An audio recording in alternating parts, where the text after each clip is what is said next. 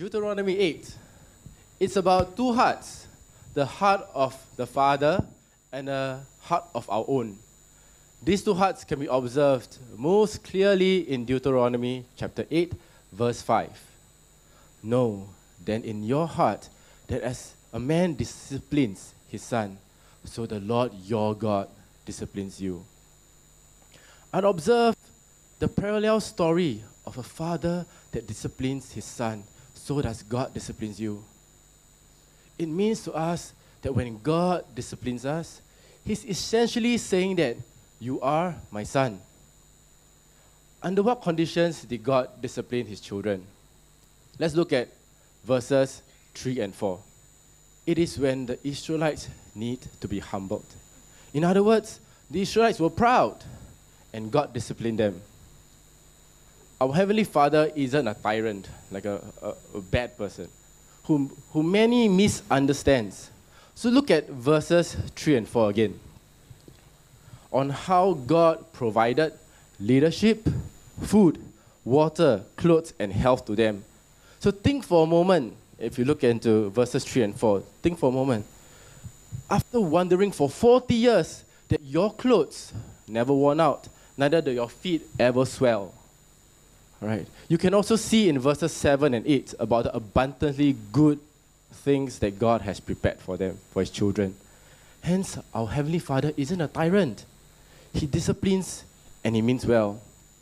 So that's our Father's heart. How about our heart? Being disciplined is part of being a child of God.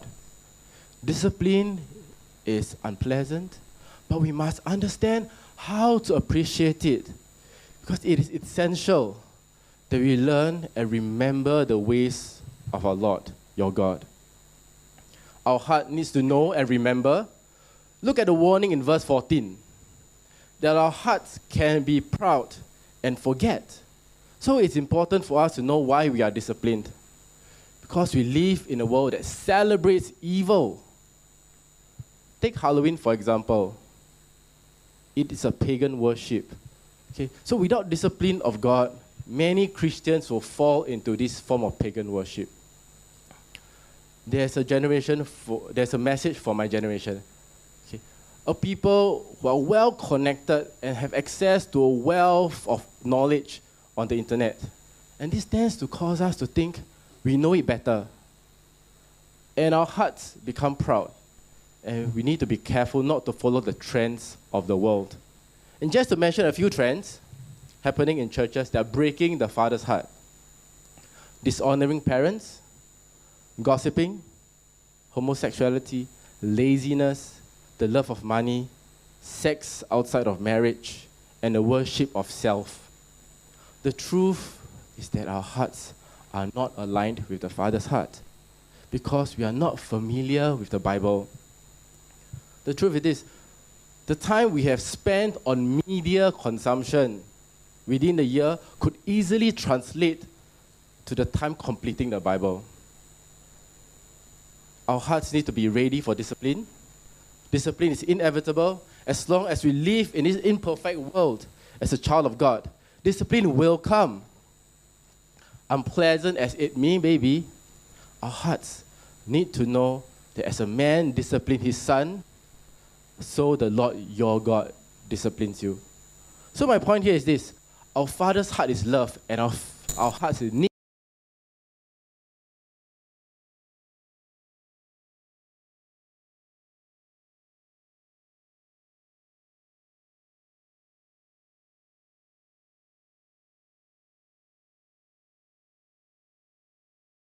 We need to respond in humility and accept the mistake. Learn and be careful not to repeat it again. If your life isn't disciplined, check again. Are you living as a child of God? Are you too proud to appreciate the discipline? Or are we too numb that the discipline that is happening in your life, you cannot feel? So with this, I close, and I hand the time to our senior pastor, Philip. Thank you. Thank you. Thank you. Please turn to chapter 8 of Deuteronomy.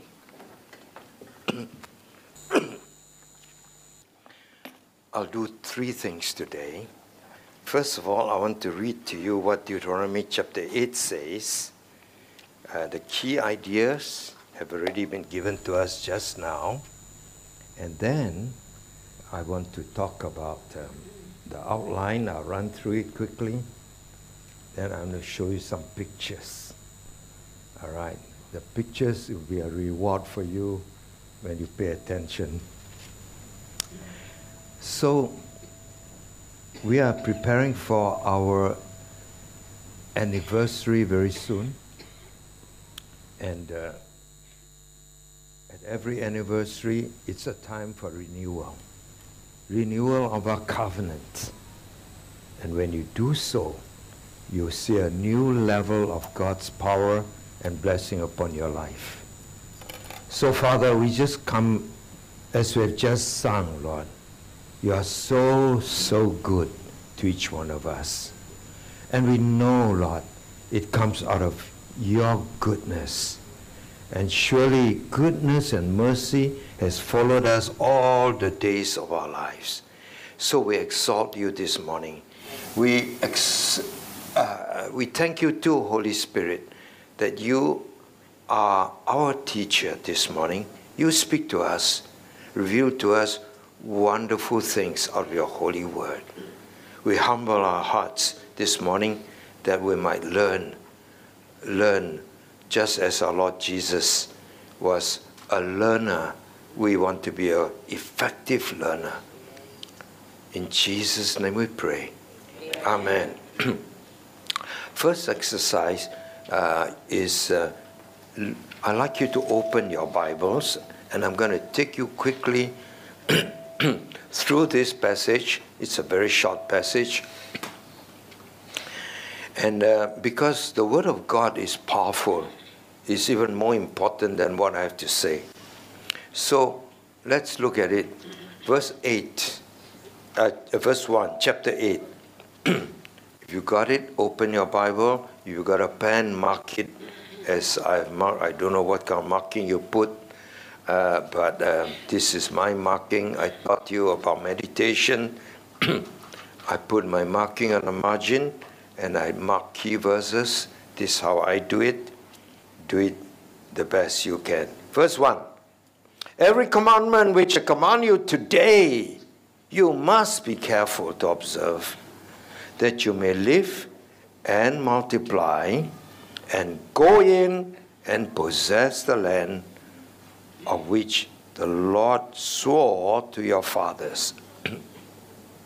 Action word, what? Go in and possess the land. Observe. That speaks of your purpose. So I put this as commandment number 1. Go in and possess the land.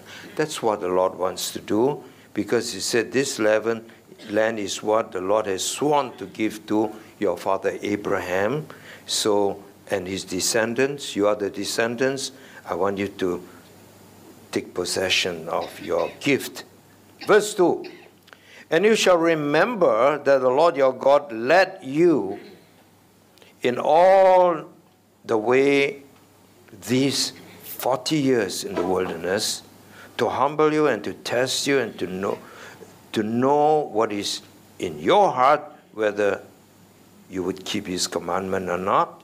So this is an attribute of God. God is a leader. He leads us. He leads us all the way. He leads us for 40 years, these people. But God leads. That's one of his things he likes to do. God always leads you. Okay, so that can be just a character of God. He leads. So don't be shy to ask for leading. The other key word is, I underline, mark, is the word test. The word test is a key word in this passage, and he'll tell us how he's going to test us. And the purpose is that we may know his heart. So I put this test number 1. Know your heart. So it's called a heart test. Test of the heart. So this is something God wants to do. So he humbled you, allowed you to hunger, and fed you with manna which you did not know, and nor did your fathers know, that he may make you know. Make you know. That will be a key phrase here. Underline that. God wants to make us know. And I think God is a hard time making us know because we don't pay attention most of the time. I just wonder, one of the things God wants to make us know that he loves us. He's trying to make us know. That's the word speaks of his trying his best. And you wonder whether he's able to convince you that he wants to make you know one thing. That man shall not live by bread alone, but man lives by every word that proceeds from the mouth of God. I call this what God wants to do. Every word is what he wants us to get hold of. Not just look for bread. Not just physical food, but spiritual. Verse 4, your garments did not wear out on you, nor did your foot swell these 40 years. I call this God's attribute because this is his protection. It's miraculous to wear the same dress 40 years and the color never faded. This kind of quality you cannot buy anymore. And your legs never get swollen. That is so important. You can move around. Verse 5 is my key verse for this whole session, actually. I'm going to focus on this. You should know. This one thing God wants us to know. Don't be ignorant in your heart, not just in your head, that as a man chastens his son, so the Lord your God chastens you. This is chasten means discipline. I call it God's attribute because he's in the business of disciplining us. I think this is the unpleasant part of his work, but it is necessary for our own good. Verse 6, therefore you shall keep the commandments of the Lord your God to walk in his ways and to fear him. This is our part in the discipline. For the Lord your God is bringing you, underline the word bringing. He likes to bring us, holding us by the hand, into a good land, not a bad land. A land of brooks of water, of fountains and springs that flow out of valleys and hills, a land of wheat and barley, of vines and fig trees and pomegranates, a land of olive oil. That's very healthy food. A land in which you will eat bread without scarcity, in which you will lack nothing. A land whose stones are iron, and out of those hills you can dig copper. These are building materials. You need both for virtually every equipment that you ever make. When you have eaten our food, then you shall bless the Lord. This is what you need to do. This is commandment number 4. You shall bless the Lord, just like what you did this morning. Why? Bless him for the good land which he has given you. He has given. This is has given, not just a promise. You know that your inheritance has been given? Verse 11, beware that you do not forget. I call this as. It's a warning. Beware that you do not forget the Lord your God by not keeping his commandments, his judgments, his statutes, which I command you today. These commandments are God's commandments, not Moses' commandment. Verse 12, lest,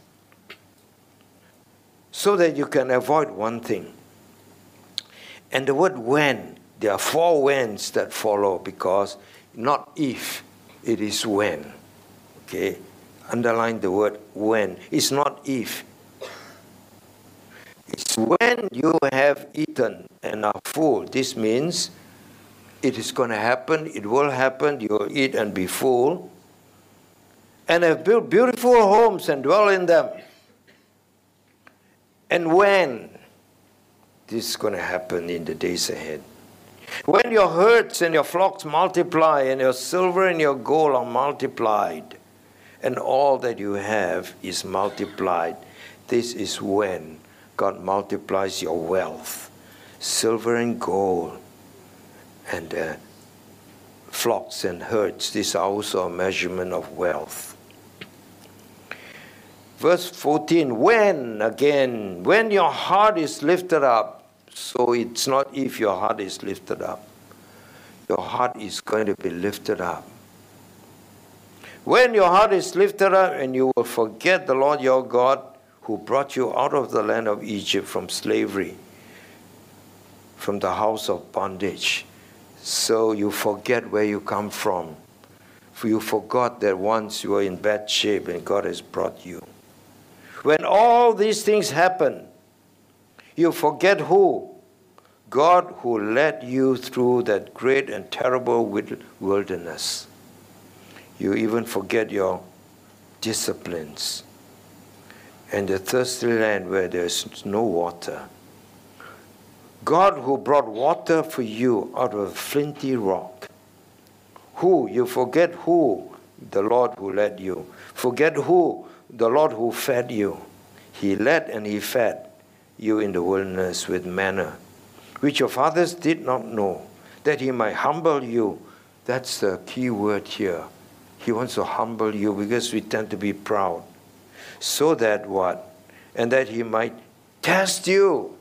Again, the word test. Underline the word test. The word test. God is a tester. That's why I put here a attribute. Tester to do, in order to do good in the end. So God is concerned about our end. God begins with the end in mind. That your end will be well. Guaranteed only by God. If you understand what and why he's testing your heart. Verse 17, then you say in your heart, when when you're full and you forget, then you say, and God listens to what you say in your heart. This is not say out, you didn't verbalize it, you say in your heart. All of us say a lot of things in our hearts. And what you say in your hearts is what God hears. All right? What you say in your heart is what God hears. My power and the might of my hand have gained me the wealth.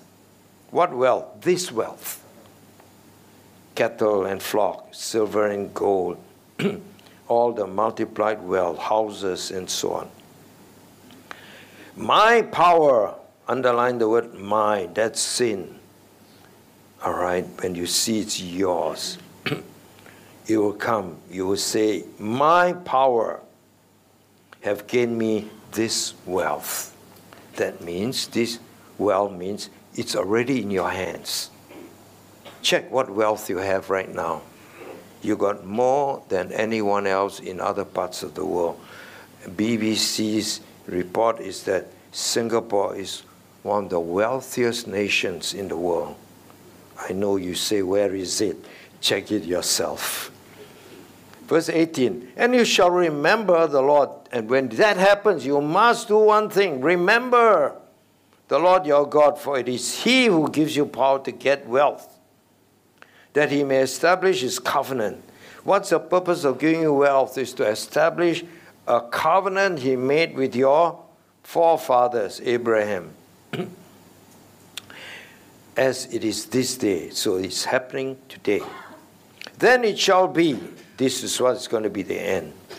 If you forget, okay, if you forget the Lord your God and follow other gods and serve them and worship them, I testify against you this day that you will surely, underline the word surely, surely perish. Twice God says, you will surely perish. As the nations which the Lord your God destroys before you, so you shall perish, because you would not be obedient to the voice of the Lord your God. So I underline the two words perish, because this is the sure end if we forget. So that's a quick rundown. That's what God says. Now, for 10 minutes, I'm going to run down your notes. Okay, all of you got these notes. Please turn to it. And I will attach what you learned from these notes to what you have learned from this passage. Why is it so wonderful? All right. So I'm going to read these notes with you before I show you some pictures. Open your notes and you can underline your notes as we go along. So today I'm talking about what? Heart testings and covenant confirmation, or covenant renewal. That's what the Word of God says, that the testing of our hearts is for the purpose of covenant confirmation or covenant renewal. That's what we're going to do on the 30th anniversary 2 weeks from now. So there must be testings. The key word here in this note is that in order for you to purpose to know your heart, because you don't even know your own heart, says the prophet Jeremiah. Because the heart of man is desperately wicked. You don't even know it. Only the Holy Spirit knows it, and He reveals it. So we are preparing for our 30th anniversary. You are the new generation that has emerged. Every new generation needs to reestablish their own identity as a people of God through covenant renewal. So how do we do this? Is the heart of today's message. In times of visualizing change, this is something you need to know. I'm now speaking to you as a new generation. That change is taking place, and the change you need to also take place in our hearts. How do we learn from our old ways and seize new opportunities? In times of transition, which we are right now in, you don't realize what a rapid transition is taking place in our world today. I wish I got more time to explain to you what's behind the Israeli war today. What's happening? What's this warning to us? What's going to be coming in the next 10 years? You don't realize what a rapid and drastic change is now taking this year, which is the year of Jubilee, 50 year from the last war of 1973. And I was there. 50 years have passed. I wish I got more time to explain, maybe another time, about the change that's going to take place. So we are in transition. So in this transition, what questions arise? So the book of Deuteronomy gives answers to questions of change, all right? This answers questions of change by looking into the pattern of covenant renewal. That will be your protection. So covenant renewal is a constant theme throughout Scripture, but covenant renewal involves a recall of covenant history. So you need to know what are the covenant history, because we learn from history. There are a lot of things that happening now is a repetition of history, especially history you have learned as from the last 4 books. Things like the year of Jubilee. With that, you can predict what's going to happen. Then the response sought by God is loyalty to Him, that you love Him. That's all He's asking for. So he calls us to examine our hearts today and then examine his hearts as well. Is there love and obedience to him and his commands? That will be the essence of the examination. In covenant renewal, the Lord urged upon his people the need to make a clear choice. So it's about decision making that we are talking about. The objective in this is overcoming double-mindedness. You know, we are so double-minded, we don't even realize that. And God wants to help us to serve the Lord and no other. Covenant renewal makes clear his claim over our lives, and he will not accept half-hearted service. So that is God's terms. Then we're going to look into know the heart of God. Now, from verse 1 just now we read, I don't know whether you pick up this. We are now looking at first part called observations from the Word of God. From verse 1 we have just read, you should pick up one observation, that God's intentions are good. How do you know? Because he desires, he said, you must be careful to what? To observe. So that, and then you must be careful to go in and take possession of the land. Isn't that good? God gives a gift and he wants to make sure we get it and not the devil take away from us. God's intentions are always good. From Deuteronomy 1, verse 21, God says, I've set the land before you. Go in and possess it. And God says, one thing you must, as you possess it, as the Lord your God of your fathers have spoken to you, have said to you, fear not. Be not discouraged. Why? He gives us a clue. Fear and discouragement will rob us of our strength to take hold of our inheritance. God said, I've already set it before you. It's like a dinner. I already set the table. All the food is present now. Can you come and enjoy it? Come and enjoy it. Enjoying the food, I cannot do it for you. You have to do it yourself. These are all intentional. Know the Father's heart. But before we talk about further on, we need to test the Father's heart in a way, but he reveals it to us. God wants to reveal his heart to us, but we have to test our hearts. Now, we talk about testing. Why? You know, anything you want to know about reliability, you must test.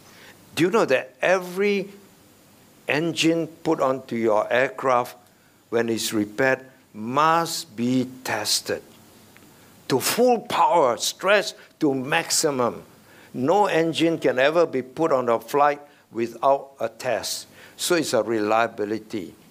But when God wants us to know his heart, he wants to tell us that, hey, look at this history, what I've done and what I say. Can you trust me? I'm reliable, 100%.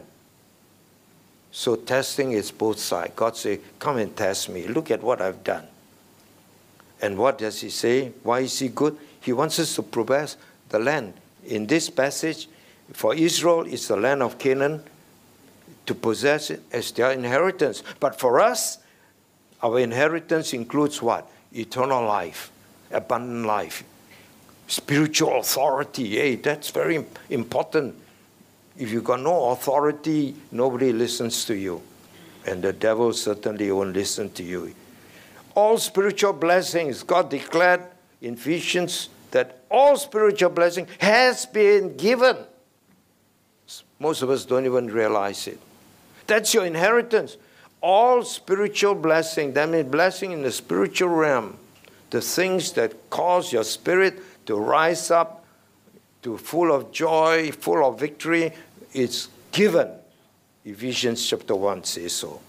His presence, fullness of joy, his peace, his love, and the place he has prepared for us. Jesus said, I'm preparing a place for you, and I'll lead you to the place I have prepared for you.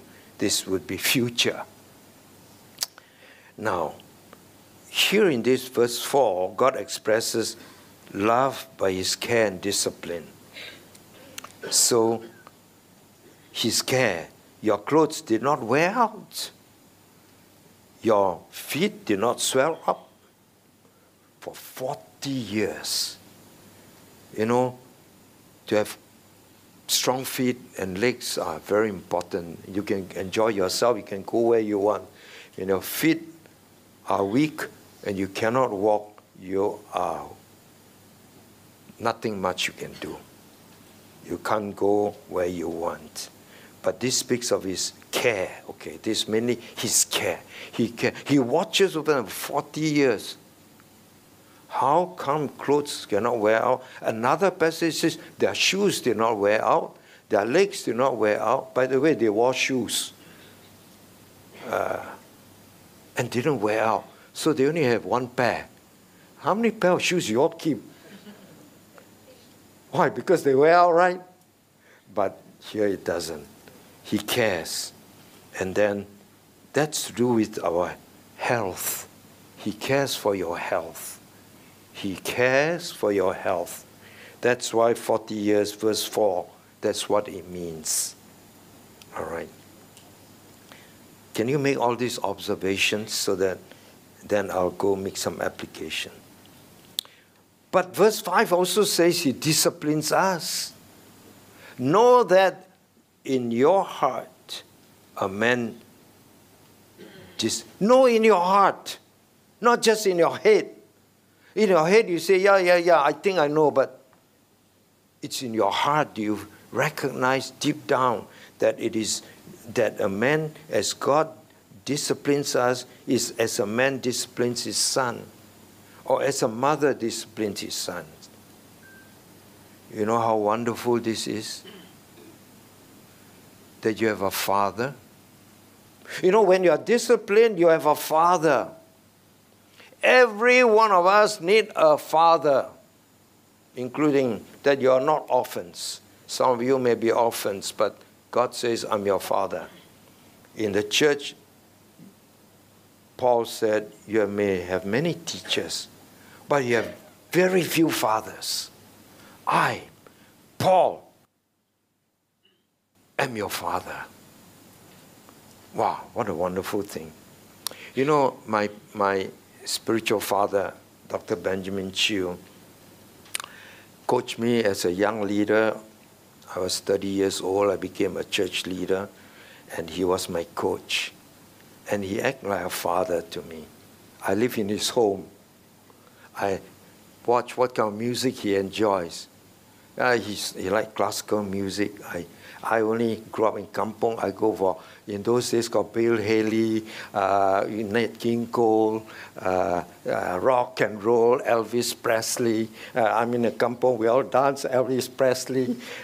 We behave like Elvis Presley. We comb our hair like Elvis Presley. Especially one Indian friend of mine. He won the prize. His hair goes like that, coxcomb. Oh, we're all Elvis Presley's worshipper. But with Dr. Chew, I learned about what is Moonlight Sonata. I didn't know what is. Yeah, when I first heard, I thought it's something from the moon. But I began to see, wow, he got good hobbies. He was an expert tennis player, and he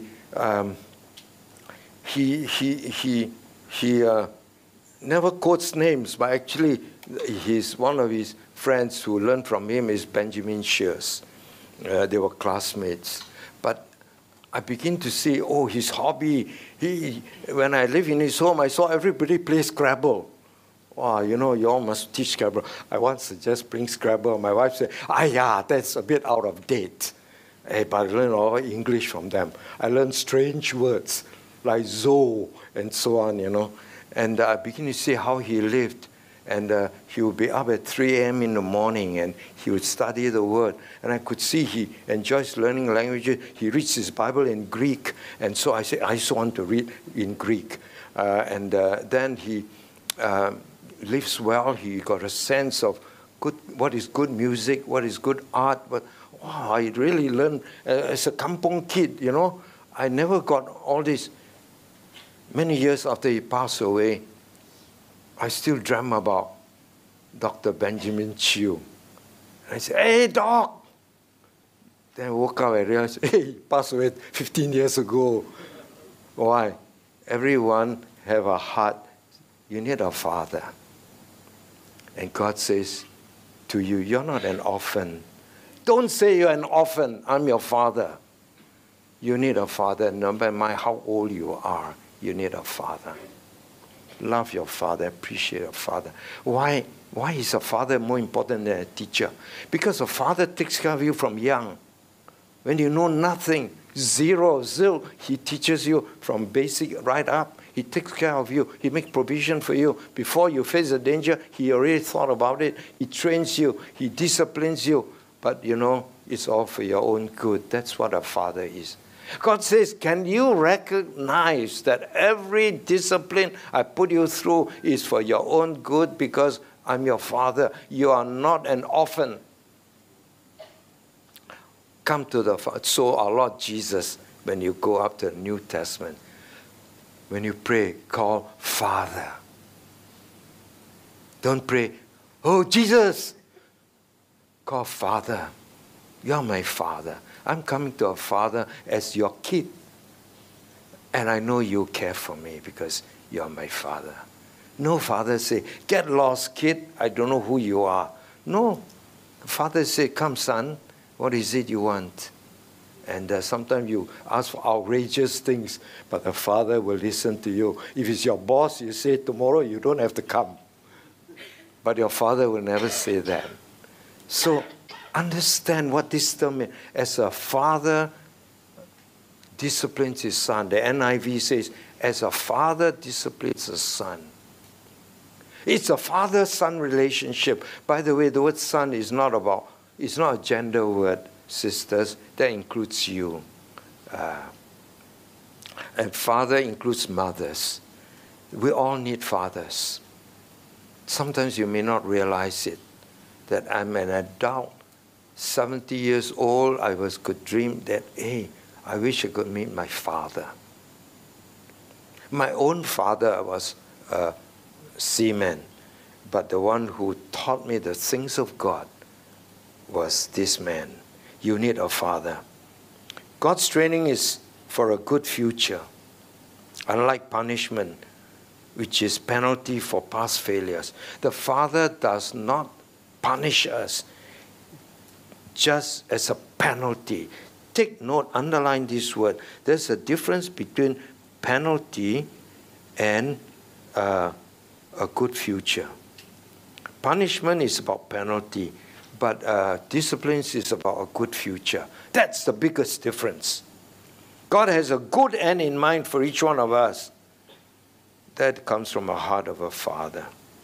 God is preparing the heart of his people to qualify them, underline this word, to stay in the promised land. Because God may promise to give you everything, but you may not be able to stay in it. You may not be able to enjoy it.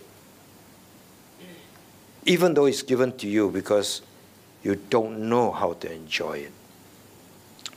Then, by the way, our inheritance is not just in eternity, but here and now. That's why we sang the song, you are so good. All my life, you have been faithful. If you can sing that from your heart, you are a blessed people. There will be consequences of sin in this discipline if we reject it. The first generation refused, underline that word, and they never got into the inheritance. They died in the wilderness. So it's recorded to teach us, the new generation. I'm now speaking to you as a new generation because 30 years have passed. I'm speaking particularly to you young people who are collegiates, who are youth. I want you to know that I'm here as a servant, not as your boss. I'm here as your servant. Then from verse 7 to 9, which you have just read, these are the observations you should have already made.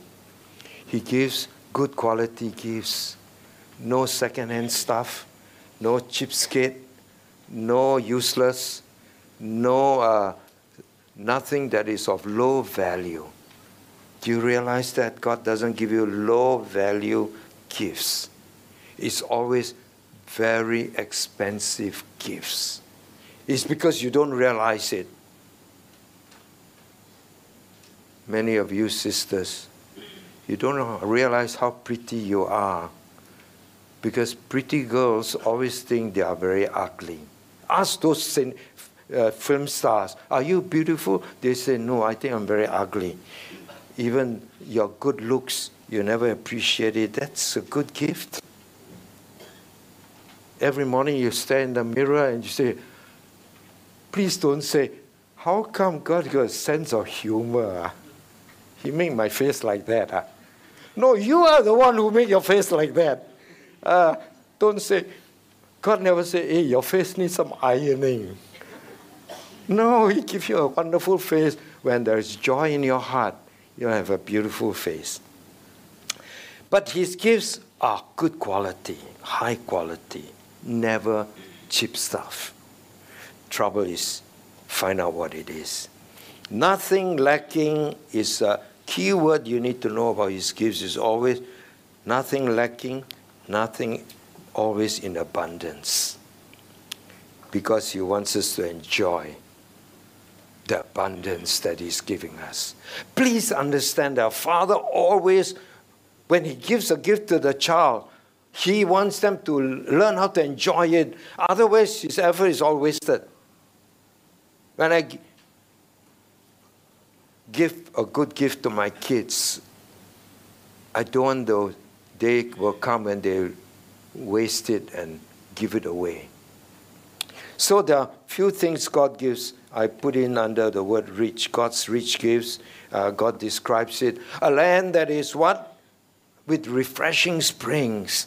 As iron and copper. You know, that is for you to make whatever you want to make. By the way, they knew about making steel and copper and long before. 6,000 years ago. It's not a recent discovery. There is culinary delights. All right, you check the kind of food God cooks. You know, it's about figs, vines, pomegranates. If you check the food on what we call food value, they have numbers for it. And antioxidant value or oxytocin value, you'll find that the foods here are very high value. Pomegranates rank one of the highest. Actually, the highest is cloves, but they are all in a good classification. Figs. If you are eating this kind of food regularly, instead of eating char kway teow, you'll be very healthy. Okay, you will not be overweight or skinny.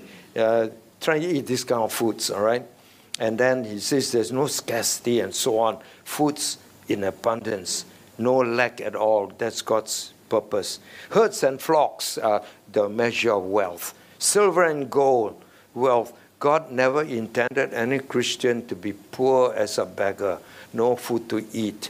Not enough money to pay bills. That is not your destiny. Please note that. If that's a situation, you are jobless, can't even pay for the bills, take note. There's a discipline that's taking place. You need to get back to the Lord. Then he wants us, the fifth thing is to understand his true motives from a father's heart. Is because of his father's love. It's always for our good. It is for us to take possession of our inheritance. Underline these three things. His love, our good, and our inheritance. Second thing you need to know is to test your own heart. If you want to know the condition, don't tell me, oh, I know my heart. Folks, the Word of God says you don't know your heart. You don't know how deceitful your heart is. And unless you start from this point, you'll never learn what is the condition of your heart. So, what's preventing us from enjoying the stuff that God has prepared for us. The first thing is that we need to go for 4 major tests. What you have just read is 4 major tests. Every one of us have to go through, no exceptions. All right, it's something like PSLE. Now, I think if you are trying to cancel PSLE, I think that's a bad move. Why? Because if you are untested, how do you know? You need to be tested. You see, you are confident, you walk with God. How do you know? You need to be tested in 4 areas. I call it hope. This test will give you hope for the future. Number 1 test is called a hunger test. Hungry. I know some of you sitting here are saying dinner, lunchtime coming. I'm under hunger test. Hey, please, it's only not yet 11 o'clock. But the hunger test is a physical test to show whether I'm more hungry for God's word than physical food. It's about my appetite test. What matters most? This is a value test. Underline the word. Because your values regarding good food and God's word cannot be compared. In other words, can you tell me, do you value reading God's word more than your breakfast? Oh, lunchtime coming. Oh, I must eat. Oh, my kid is hungry. Maybe your kid also needs to learn something about controlling your appetite. Once in a while is good for them. That the word of God is more important to you than the physical food, than good food. Is that the value? This only you can tell yourself. Would you skip lunch one day in a week to read God's word? Well, that will be a good test. Then, our Lord Jesus demonstrated this, that when he was after 40 days fast, of course he was hungry. I know some of you, 2 hours already you are hungry. But here is 40 days. Jesus was really, really hungry. And the devil's question is about turning stones into food. But the Lord's answer, he goes back to this verse.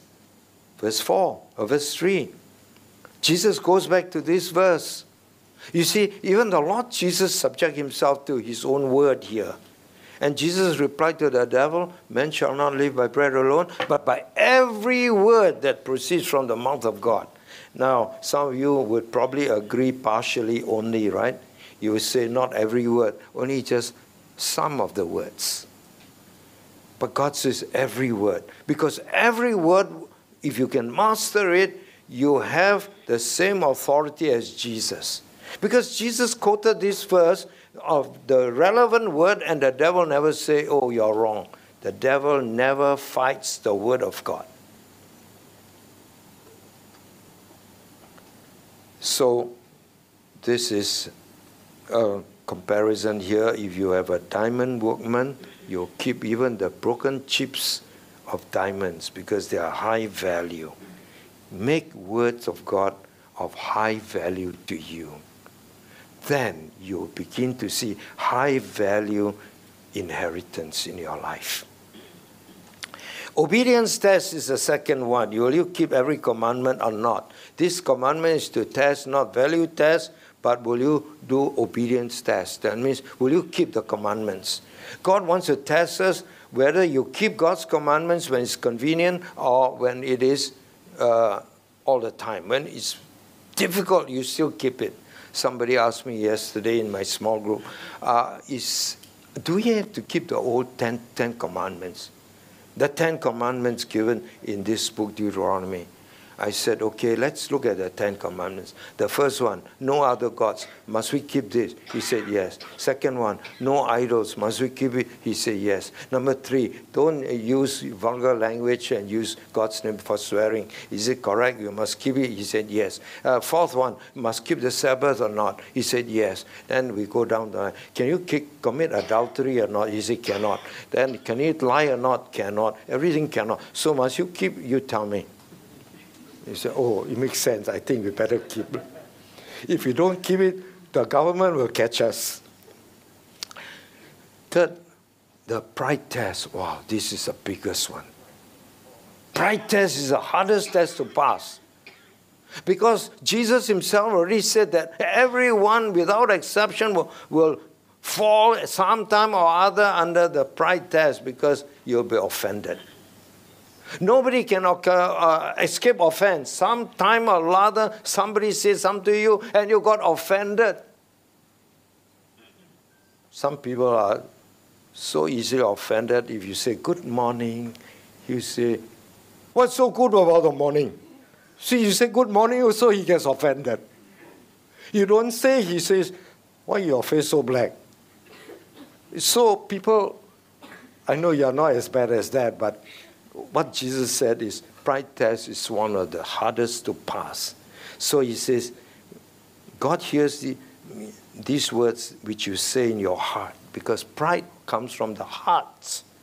So the moment the heart says something, God hears it. It's all recorded, by the way.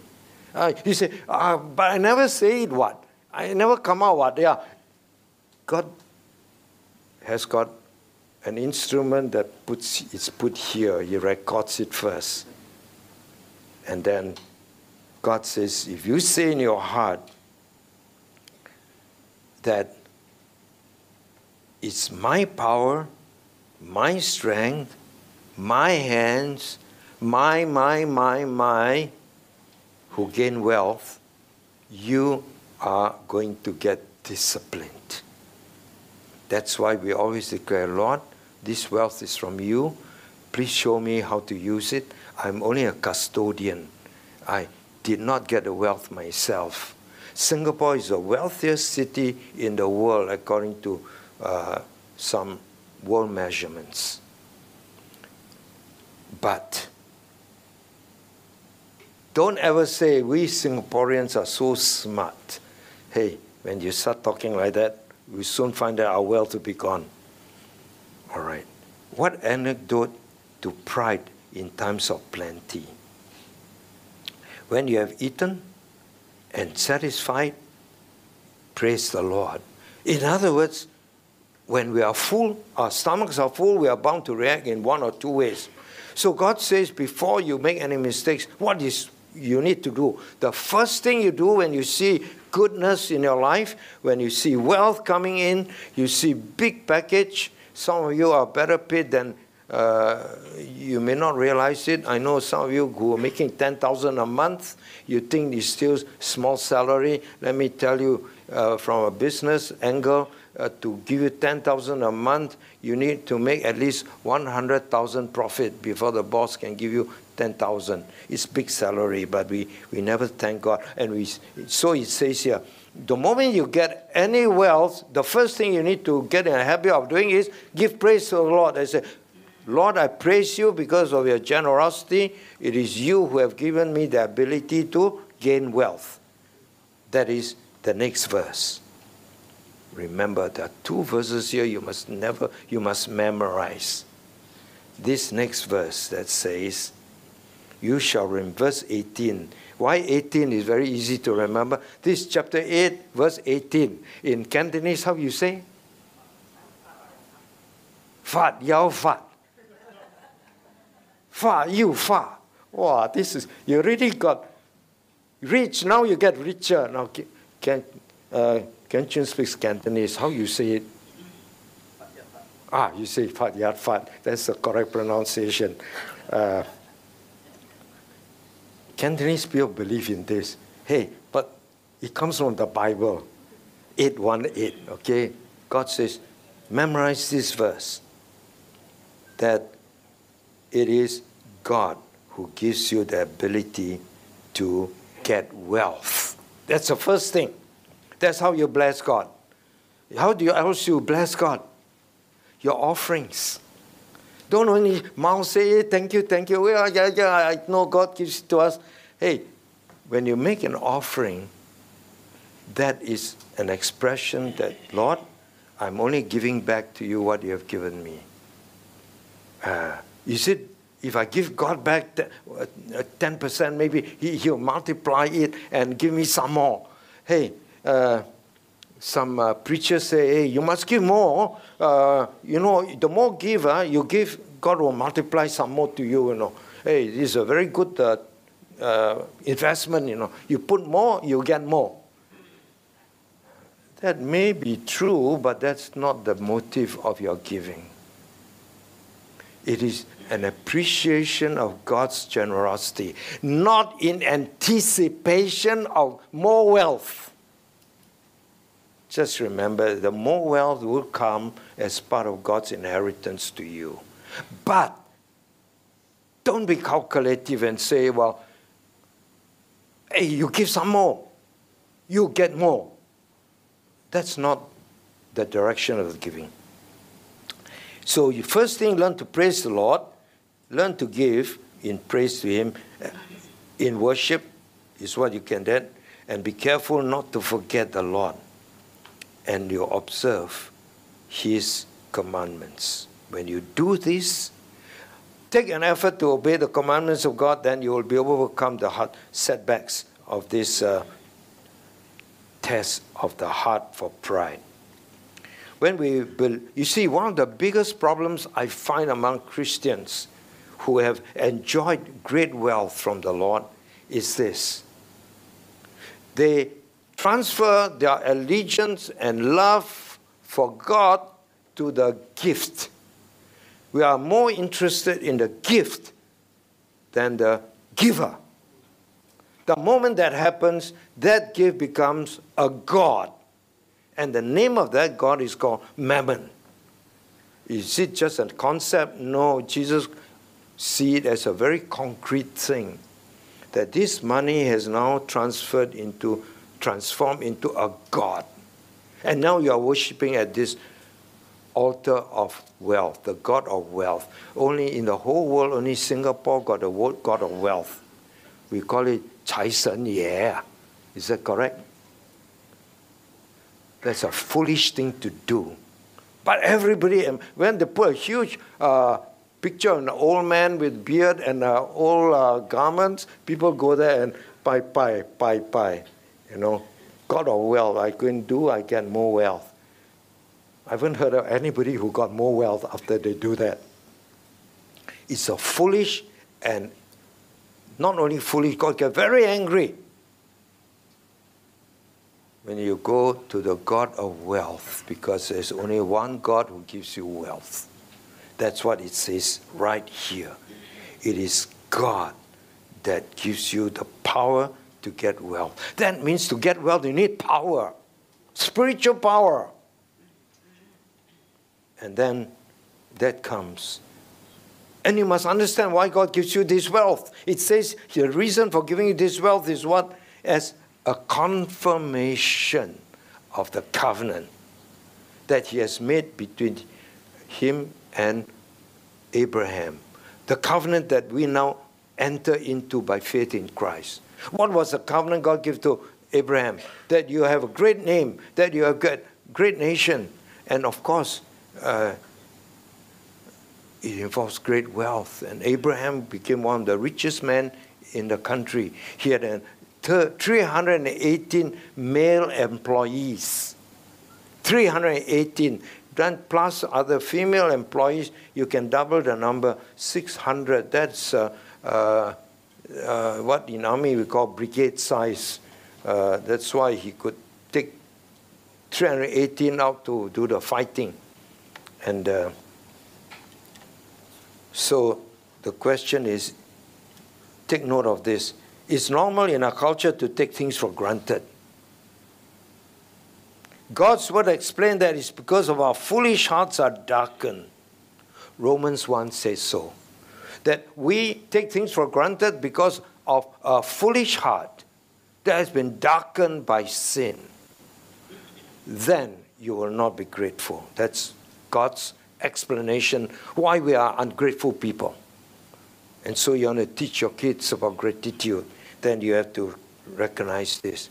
That is because our hearts remain foolish. It did not have the input of God's wisdom. And then on top of that, our hearts are darkened by sin. And therefore, we naturally will not give thanks. We may say thank you, but we are not very grateful.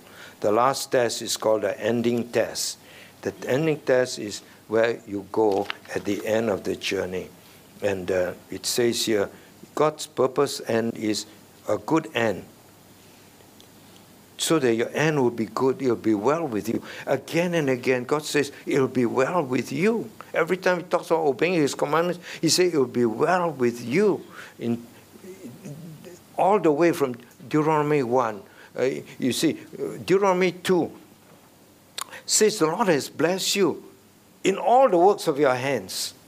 He knows you're walking through a great wilderness, 40 years. These 40 years, the Lord your God has been with you. You have lacked nothing. That was the conclusion in chapter 2, verse 7. Then in chapter 5, verse 29, God again repeats His ending. He says, God says about His heart. Every time when the verse begins with the word, oh, God is just opening up His heart to us. Oh, that my people will, that there's such a heart in them that they will fear me and keep all my commandments always. For it will be well with them and their children forever. Can you see that? Chapter 5, verse 29. We covered this several weeks ago. God said, I wish all of you will have this heart to fear me, to reverence me, to respect me, honor me. Because I bless you in verse 2:7. He said, I bless you in all the works of your hands. But in verse 5, He reveals His heart. And we talk about chapter 7 again. Chapter 6, we talk about good things. Then chapter 7, God reiterated in clear statement that God says, for you are a holy people. And the Lord your God have chosen you, especially to be a special people unto Himself. And we say, a treasured people. That you'll be a special people unto Himself. That God has chosen you. And He says further in chapter 7, verse 7 and 8, He says, and the Lord did not choose you because you are greater in number than anyone else. For you are fewest among the people. But because the Lord loved you, He declared openly, the Lord loved you. That's why the book of Deuteronomy is a book on love. In all the books that talks about love, of course, Psalm talks about love. Of course, Proverbs talk about love. Song of Songs is a love story. But other than the book of John talks about love. But ranked among all the Old Testament books, Deuteronomy has more words on love than any other book. So it's a book on love. And so the word of God says, but because the Lord loved you, and because He would keep His covenant, which He swore unto your fathers, Abraham, Isaac, Jacob, that He has set you free from the house of bondage and out of the hand of Pharaoh, king of Egypt. Who is king of Pharaoh? In our modern time will be the one who wants to control us, none other than the devil himself. God had already set us free from his bondage. So again and again, now chapter 8, God repeats it again another way.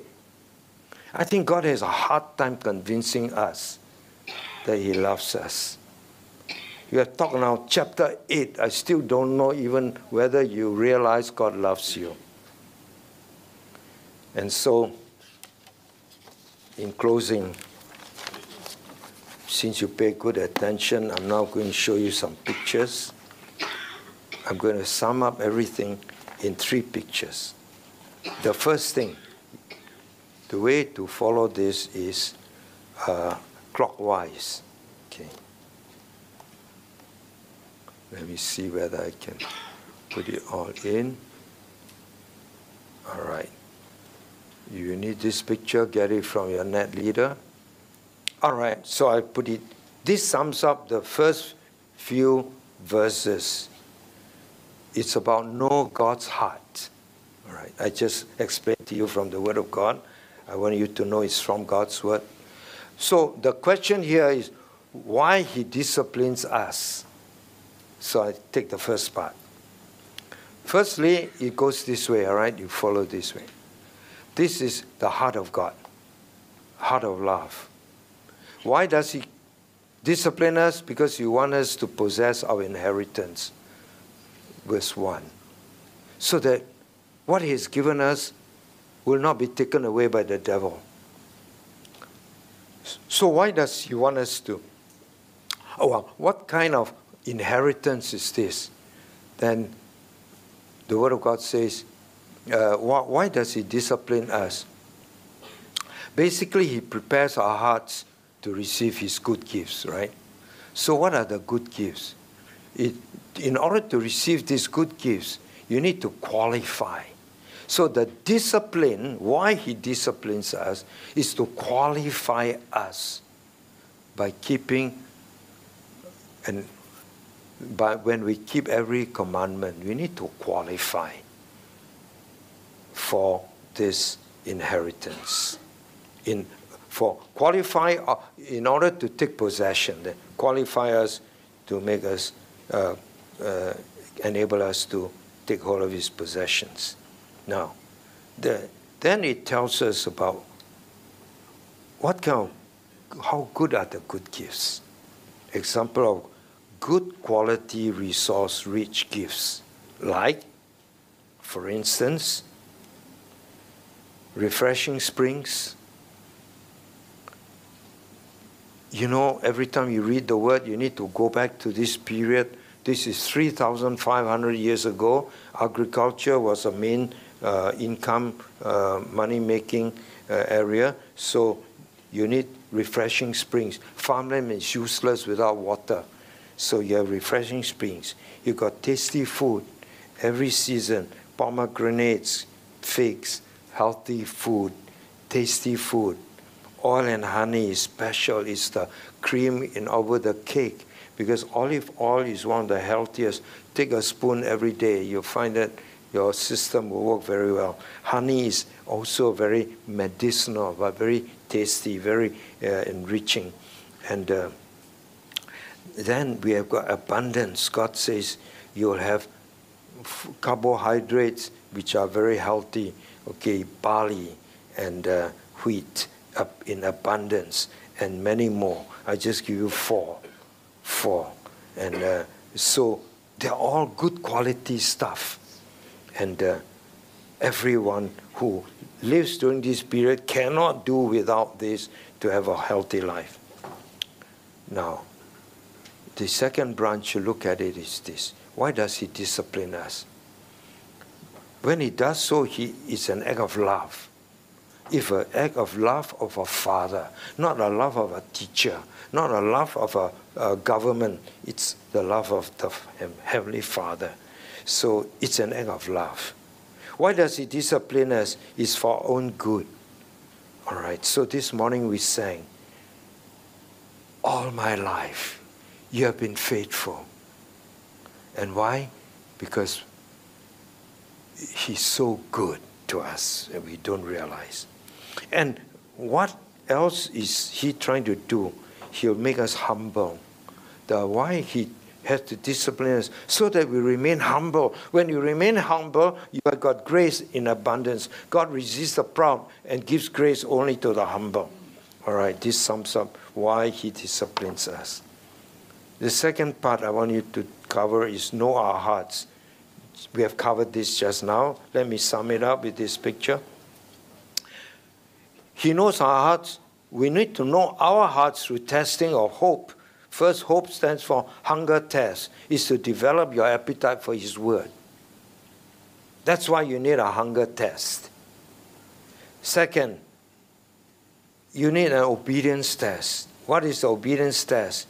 It is this first one is a test for our value. This one is a training for our decision-making powers, so that we will always make the right choice that is in obedience to God. We will not be suffering from fear of man and then get intimidated. So this is all about our heart's test. And the making of this decision, it says here, when we stay inside the circle of His blessings. That's why obedience test is so important. Then the next heart test is the pride test. Is to recognize the source of all your goodness and wealth, so that you do not say that you are the one who gained wealth and you don't become boastful. This is pride test. This is a biggie. But you learn to thank God. You know, we all serve God out of a heart of gratitude. Not because we must, but because of gratitude. The last test talk about is the ending test. He wants us to have a good end. Therefore, this is a treasure test, that we treasure God's covenant blessing. That's why 2 weeks' time we want to do a covenant renewal. Ending test, wealth test, is all to do with confirmation or renewal of our covenant with God.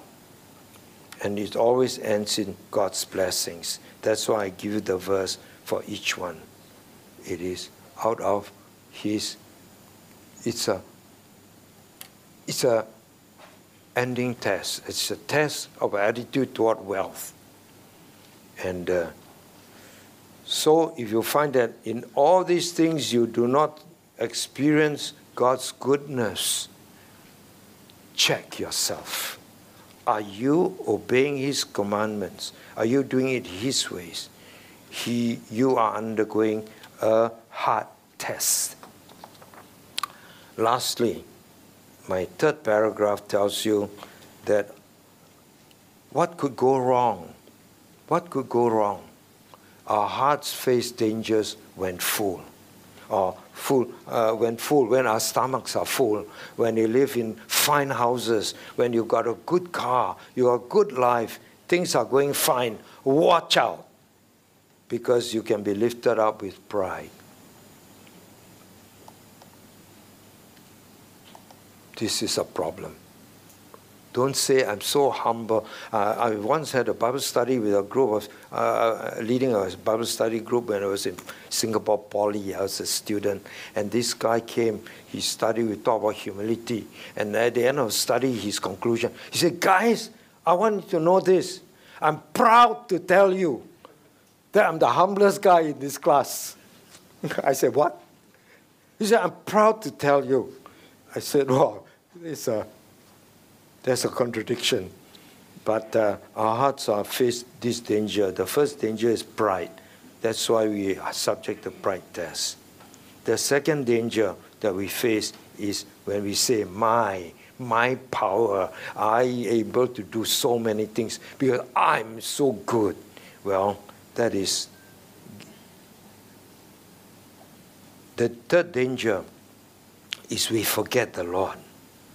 The Bible says we have stubborn, and this here says stubborn obedience is still disobedience.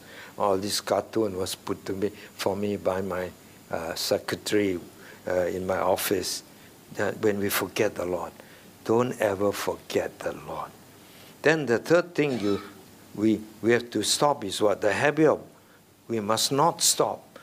You see, when our stomachs are full, the danger is that we'll stop praising the Lord. We need to have the habit of blessing the Lord. And that's why we have to do it every Sunday morning when we gather together. Ungratefulness for God's grace is what comes. That's what verse 16 says. And you stop being grateful. You have stopped learning how to say thank you for every good thing God has given you. Then you end up following what? Other gods, including Mammon, your self-created God. You follow other gods, worship other gods. When you stop worshiping the true God, you end up worshiping other gods. That will be for sure. Then lastly, what could go wrong? The end is destruction is assured.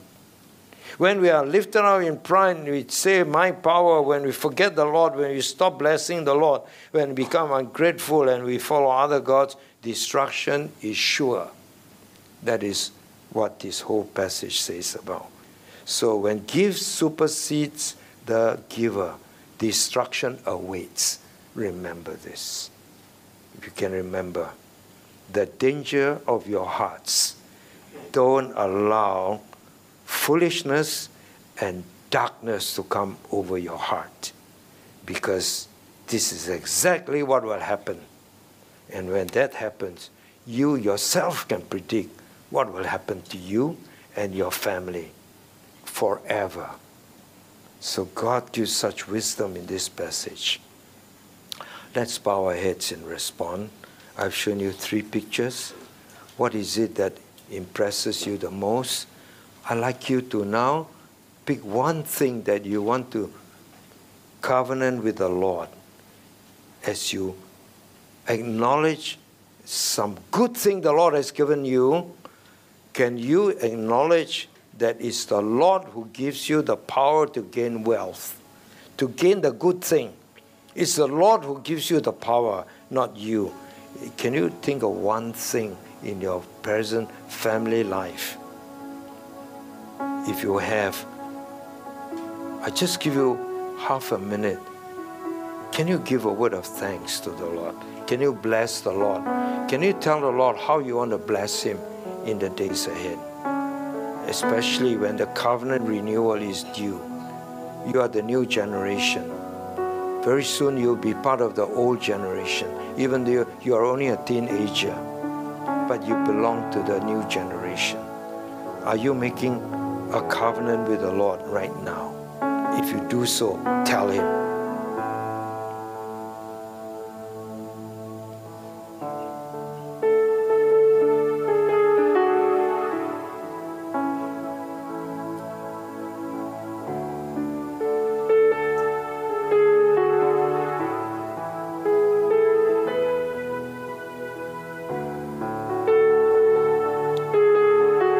Responded to the Lord, can you just stand so that I can make a closing prayer for you?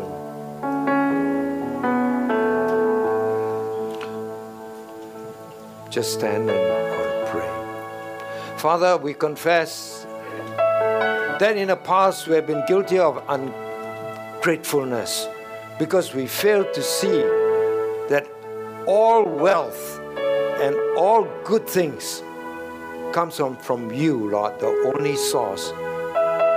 Not because we are lucky, not because we got good friends, not because somebody opened door for us. That may be true, but that's subsidiary. It's you, Lord, who gives us the power to stay healthy, the power to get wealth, the power to do things and to have great health. And everything we have enjoyed in the past, Lord, very often we have forgotten to give thanks. And today, Lord, we repent of our sin and we recognize how evil and dark our hearts can become. Even though, Lord, your heart is so good to us. And as we compare our own darkened hearts, Lord, today we covenant with you afresh to make the change. That we'll always give glory to you. We'll always serve you with grateful hearts. We will not hold back our affection for you because you did not hold back your affection for us. So Lord, this day, help us, each one, as we pledge to obey all your commandments always, to reverence you with honor. And Lord, cause every one of our children as well to follow suit so that you'll be well with them forever. Thank you for this precious word that you have given us in chapter 8 of Deuteronomy. In Jesus' mighty name we pray. Amen.